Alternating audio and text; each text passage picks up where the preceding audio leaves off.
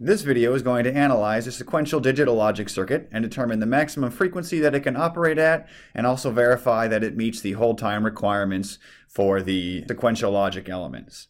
And so in this particular example, we're going to look at a 30-bit carry look-ahead adder that was analyzed in another video that is placed between two blocks of flip-flops, and we want to determine what is the maximum frequency that this adder could be run at if the inputs come from a flip-flop and the results are fed out to another set of flip-flops. So overall, there are two things we have to look at: the minimum clock period that is possible, as well as whether or not we meet hold time. So we're going to start off with the clock period.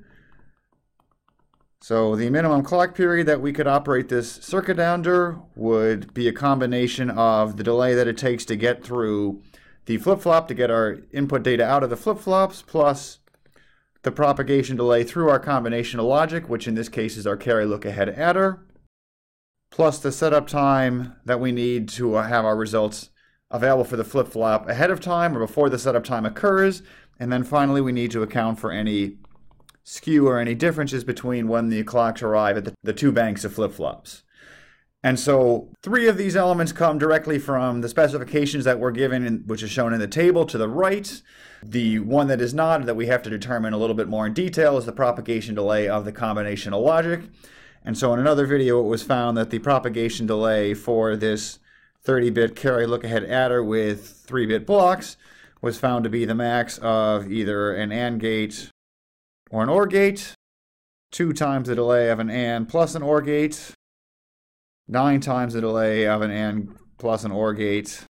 and then finally 3 times the delay of an AND and an OR gate. And so basically from this point we can take things from the table and plug it into this equation. So we have a maximum of either 20 or 25, so that is 25 for the max here from the OR gates, and then we have a total of 14 and an OR gate, so we have 14, and then we have the AND plus the OR gate, and so that gives us a total delay of 655 picoseconds for just the combinational logic. And then to determine the overall minimum clock period, we would take the propagation delay of our flip-flop, which is given as 50, the combinational logic delay of 655, the setup time of 40, and then finally the skew we have of 35 picoseconds, and we would find that this equals 780 picoseconds. And then a lot of times we're interested in the maximum frequency that we can run a circuit at, and so the maximum frequency is just the inverse of the minimum clock period. And so in this case, we could find that we could run this circuit at 1.28 gigahertz. And we could certainly run at a slower frequency, but we could not run it at a higher frequency and still meet our timing. So that's how we look at the setup time and the maximum frequency we can run at.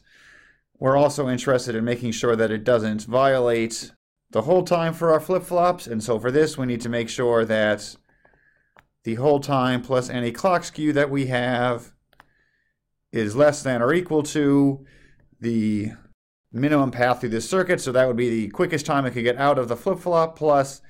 the quickest path through the combinational logic. And so for the combinational logic, in our other video, it was found that this is just the delay, or the shortest path is just the delay through a single AND gate and a single OR gate. And in this case, we're looking at the entries for the contamination delay, or the shortest time through each of these. So we have 15 plus 20, saying that the shortest time through our combinational logic would be 35 picoseconds. And then if we put this into the equation, we've got 25 picoseconds for a hold time, a skew of 35, and we're interested, is that less than 30 plus 35? And we find out after doing the math that indeed 60 is less than 65, and so we meet our hold time, and so we could reasonably operate this circuit at 1.28 gigahertz while not violating any of our timing specifications.